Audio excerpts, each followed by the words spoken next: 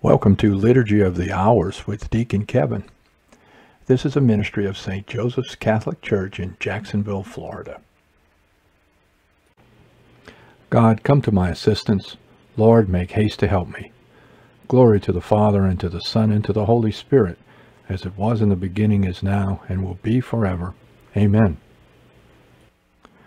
Let all things now living a song of thanksgiving to God our Creator triumphantly raise, who fashioned and made us, protect us and stayed us, who guided us on to the end of our days. His banners are o'er us, his light goes before us, a pillar of fire shining forth in the night, till shadows have vanished and darkness is banished, as forward we travel from light into light. His law he enforces, the stars in their courses, the sun in his orbit obediently shine. The hills and the mountains, the rivers and fountains, the depths of the ocean proclaim him divine. We too should be voicing our love and rejoicing. With glad adoration a song let us raise, till all things now living unite in thanksgiving, to God in the highest, Hosanna and praise. He is my comfort and my refuge. In him I put my trust. Blessed be the Lord my rock, who trains my arms for battle, who prepares my hands for war. He is my love, my fortress. He is my stronghold, my Savior, my shield, my place of refuge. He brings peoples under my rule. Lord, what is man that you care for him, mortal man, that you keep him in mind? Man who is merely a breath, whose life fades like a shadow. Lower your heavens and come down, touch the mountains, wreathe them in smoke. Flash your lightnings, rout the foe, shoot your arrows and put them to flight.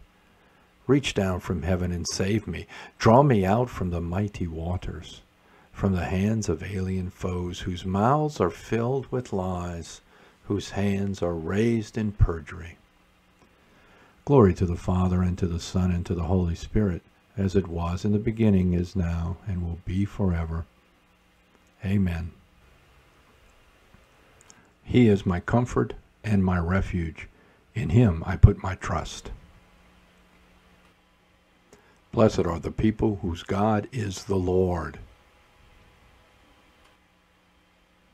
To you, O God, I will sing a new song. I will play on the 10-stringed harp. To you, who gives kings their victory, who set David, your servant, free. You set him free from the evil sword. You rescued him from alien foes, whose mouths were filled with lies, whose hands were raised in perjury. Let our sons then flourish like saplings, grown tall and strong from their youth. Our daughters graceful as columns, adorned as though for a palace. Let our barns be filled to overflowing with crops of every kind, our sheep increasing by thousands, myriads of sheep in our fields, our cattle heavy with young. No ruined wall, no exile, no sound of weeping in our streets. Happy the people with such blessings, happy the people whose God is the Lord. Glory to the Father, and to the Son, and to the Holy Spirit, as it was in the beginning, is now, and will be forever. Amen. Lord, God of strength, you gave your Son victory over death. Direct your church's fight against evil in the world.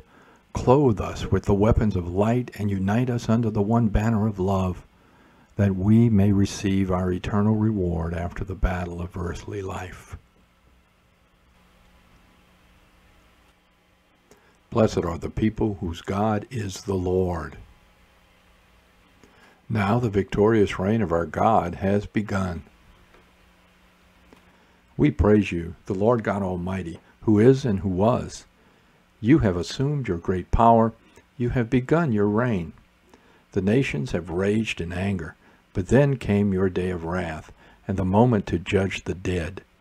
the time to reward your servants, the prophets, and the holy ones who revere you, the great and the small alike. Now have salvation and power come, the reign of our God and the authority of his anointed one. For the accuser of our brothers is cast out, who night and day accuse them before God. They defeated him by the blood of the Lamb and by the word of their testimony. Love for life did not deter them from death. So rejoice, you heavens, and you that dwell therein. Glory to the Father, and to the Son, and to the Holy Spirit, as it was in the beginning, is now, and will be forever. Amen. Now the victorious reign of our God has begun. A reading from James, chapter 4. Submit to God, resist the devil, and he will take flight. Draw close to God, and he will draw close to you. Cleanse your hands, you sinners. Purify your hearts, you backsliders. Be humbled in the sight of the Lord, and he will raise you on high. To you, O Lord, I make my prayer for mercy. To you, O Lord, I make my prayer for mercy. Heal my soul, for I have sinned against you. I make my prayer for mercy. Glory to the Father, and to the Son, and to the Holy Spirit. To you, O Lord, I make my prayer for mercy. The works that I do speak on my behalf, says the Lord. They prove that the Father has sent me. My soul proclaims the greatness of the Lord. My spirit rejoices in God my Savior, for he has looked with favor on his lowly servant. From this day all generations will call me blessed. The Almighty has done great things for me, and holy is his name. He has mercy on those who fear him in every generation. He has shown the strength of his arm, and has scattered the proud in their conceit. He has cast down the mighty from their thrones, and has lifted up the lowly. He has filled the hungry with good things, and the rich he has sent away empty. He has come to the help of his servant Israel, for he has remembered his promise of mercy, the promise he made to our fathers, to Abraham, and to his children forever. Glory to the Father, and to the Son, and to the Holy Spirit, as it was in the beginning, is now, and will be forever. Amen.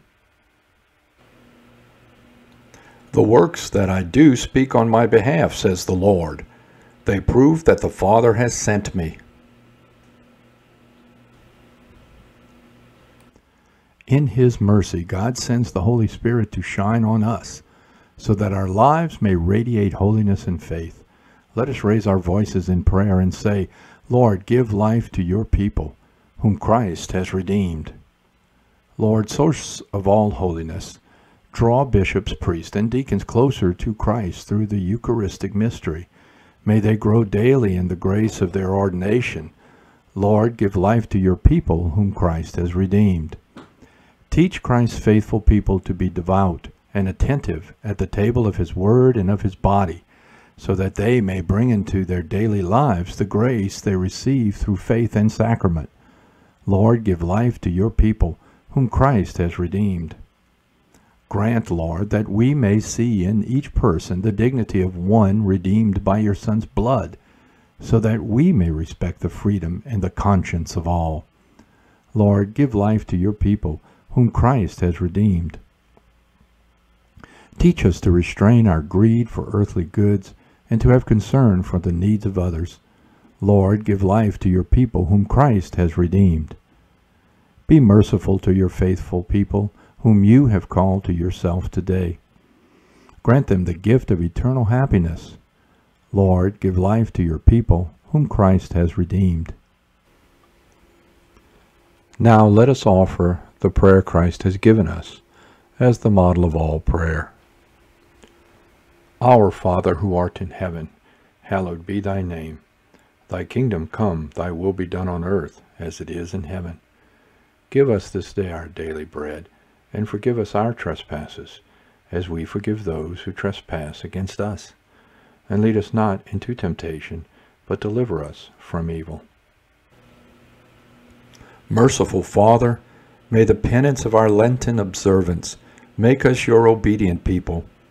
May the love within us be seen in what we do, and lead us to the joy of Easter. Grant this through our Lord Jesus Christ, your Son, who lives and reigns with you and the Holy Spirit, God, forever and ever.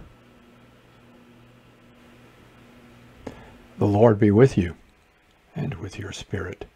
May Almighty God bless you, the Father, the Son, and the Holy Spirit. Amen. Go in peace, glorifying the Lord by your life. Thanks be to God.